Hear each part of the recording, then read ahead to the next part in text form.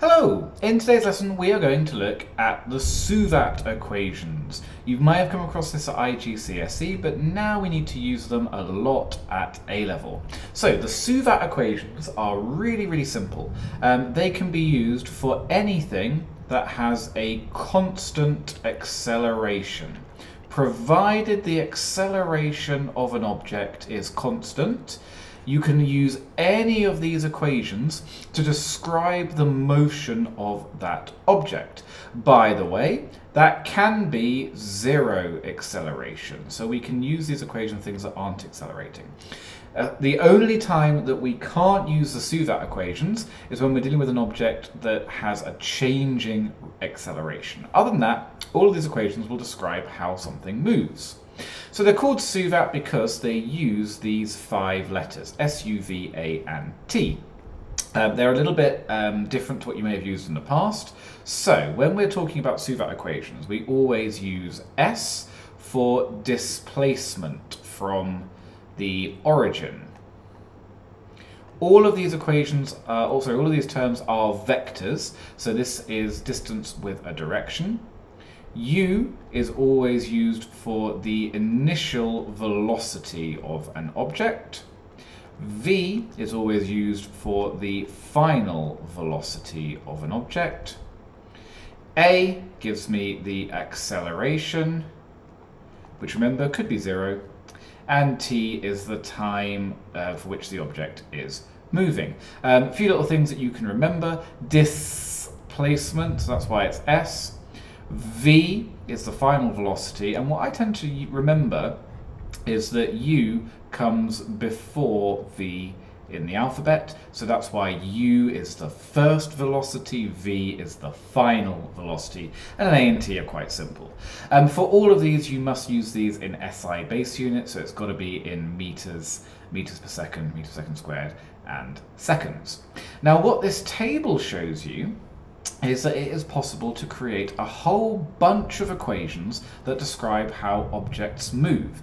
So, for instance, the total displacement of an object can be found by taking the time that it was moving for, dividing the time it was moving for by 2, and then multiplying that by the sum of its initial velocity and its final velocity. What we're going to do in this session is just show you how each of these equations are constructed. Now you could go ahead and just memorize this entire table, or you can memorize these ones in yellow, these ones that are highlighted. All of these other ones around here are just rearrangements by substituting one of these equations into the other. I think that just memorizing these things is quite difficult and also error prone. You're thinking to yourself, is that a minus or a plus? Is it the T over 2 multiplied by U and then plus V? What do I do? So I'm going to show you how we actually derive all of these equations. And they all come from motion graphs. So here's the first one. We can say that the velocity of an object is equal to its initial velocity plus its acceleration multiplied by time. And what you can do is you don't need to just memorize that equation. You could look at where it comes from. So if this is a velocity time graph, then what I can say is this change in velocity is equal to the acceleration multiplied by its time, because that's the definition of what acceleration is, or what final velocity is. And I can say, well, that's the change in velocity. If I already had some velocity, so let's say instead of this shape, I had a graph that looked like that, well, this would be my initial velocity, this would be my final velocity. I can still say that my change in velocity is AT, but I've added that on top, so it makes sense that my final velocity is my initial velocity plus AT. So I can get this in a graphical fashion. Okay, let's take a look at this second equation. So I can say that total displacement is T over 2 lots of U plus V. Where does that come from? Well, I'm just going to extend this graph a little bit, and let's say, actually, this one I've put on the slide isn't terribly useful now I think of it. So let's say that's 0, and let's say it's done this instead. So as you know from IGCSE, To find the distance travelled, it's the area under the graph. So I'm going to split this into two different areas. I'm going to have one area here and one area here. So for this bottom area, that is an area of u times t. So this is the initial velocity, this is the final velocity.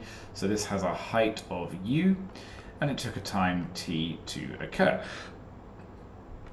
This area is a triangle, so it's a half lots of t, and the height is v minus u. It's the final velocity, take away the initial velocity. So it's a half lots of time multiplied by v minus u. And I'm going to multiply out the bracket to start with. So that's a half tv minus a half tu. So to get the total area, the total displacement, I can say S is equal to the area of the triangle, so that's that, plus the area of the square.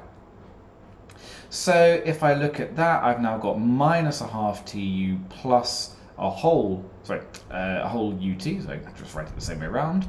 So that simplifies to a half tv plus a half tu.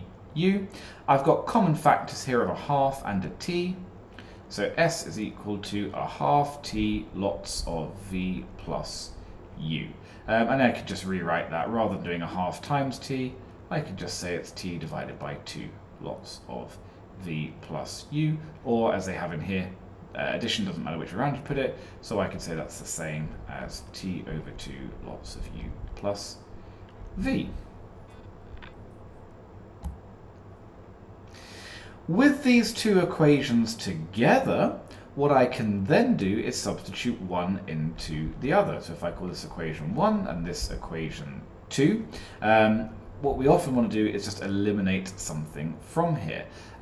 So if we look at this equation, this has no u in the equation. So I want to say, is it possible to use equation 2 to get rid of u from equation 1?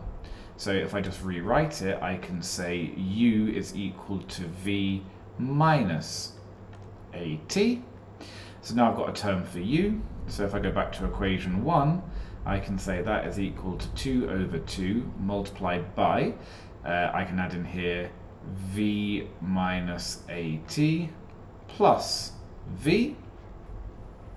So that becomes v plus v, so that's t over 2 lots of 2v minus at. And now let's multiply out these brackets. So that gives me 2vt over 2 minus, I'm going to write it out in full just to show it really clearly, at multiplied by t over 2. So that here I can say the 2's cancel, so that's vt minus a times t, so that's at squared over 2, or the way I've written it here, S is equal to Vt minus a half At squared. If these ways that I'm kind of moving around fractions and things and showing it first as At squared over 2 and then a half At, you do need to be confident with that. Now I know you've all done IGCSE maths, so it should be okay, but if this is something that you're struggling with, have a chat with me in class and I can give you some support work to help on that. We can do the same thing again here. So this is a pretty classic equation. This one has, instead of getting rid of u, I've got rid of v from this equation. So I've already got a term for v. So it's just exactly the same procedure again. I'm just going to rewrite this, and I'm trying to get rid of v this time. So that would be u plus, instead of v, I can just write u plus at. And the same thing happens again.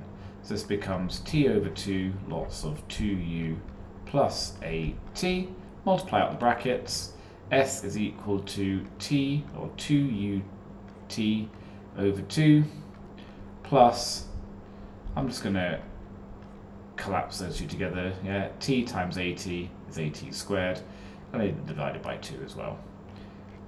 2 divided by 2 cancels, so s is equal to ut plus a half at squared. Final equation that you might want, again, from this one, I'm now trying to get rid of no, not what I'm trying to get rid of, I'm trying to get rid of time. So I want to get rid of time. A little bit trickier from this one, but let's again just do it the same way I have already. So if I rearrange this, I can say AT is equal to V minus U, and then T is equal to V over A minus U over A. Substitute it into here, so V minus A minus U over A all divided by 2, lots of U plus V is all equal to S. Now this is getting a little bit tricky, so potentially this isn't the smartest way to go around this. Maybe I should have rearranged this equation instead. But let's plug on anyway and see what I can do.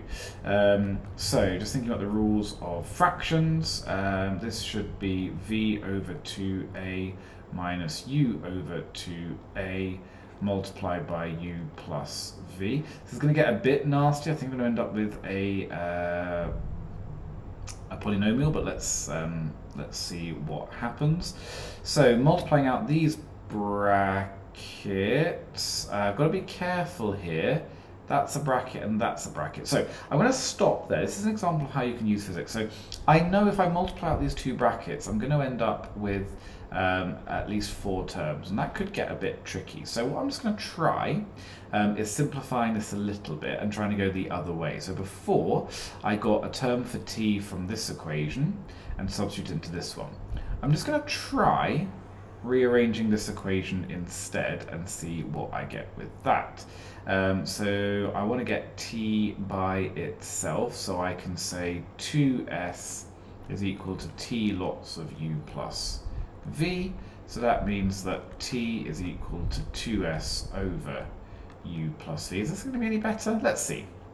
I've got an expression for t, so if I go back, if I substitute now that expression for t into here, I can say v is equal to u plus a multiplied by 2s over u plus v. So v is equal to u plus 2as over u plus v. It's not really helping me doing it this way either. Again, all these equations are completely valid. In fact, so what you should be able to do now is prove that this equation is this equation. Do I want to do that this way? Let's see what else I could do then.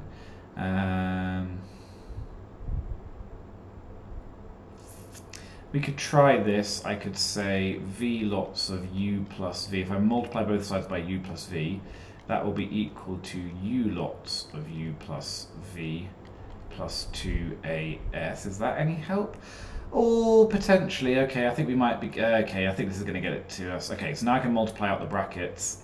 So that will be uv plus v squared is equal to, yeah, here we go, u squared plus uv plus 2as. Here we go.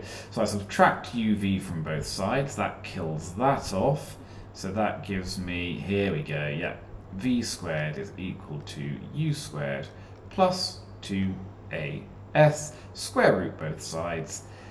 Whew, and I get to there. Now, the important thing to recognize is that all of these equations were always correct at every stage, so you don't have to memorize it like this. You could just substitute there, and if you think, you know what, I know what v and u are, sorry, I'm trying to find v, I suppose, so if I know what u and a are, I could just substitute at those stages. Of course, that isn't going to help me here because I wanted u by itself. But the kind of the key thing I want you to get is that these SUVAT equations, they do just come from algebra. Sometimes the algebra is hard, but it's just algebra that you should be able to do. Might be on the limits for some of you, but it's not magic. They just come from maths. And you can always do that. So if you're struggling to work out how what equation to use, just always go back to the graphs. Sketch a graph and then just remember those key facts that you've done from IGCSE. Remember things like acceleration is always the gradient in the graph. Distance travelled or displacement is always the area under a velocity time graph. If you remember those facts, you can normally work out most things. Have a go through that, see if you can derive any of these other equations. So we've got all of these ones here. Maybe just do some practice of substituting one equation into the other to see if you can derive where these come from. If you go memorize the ones in yellow, you'll be able to derive all the others, or you should be anyway. So have a go at that maybe as a little bit of practice after this lesson.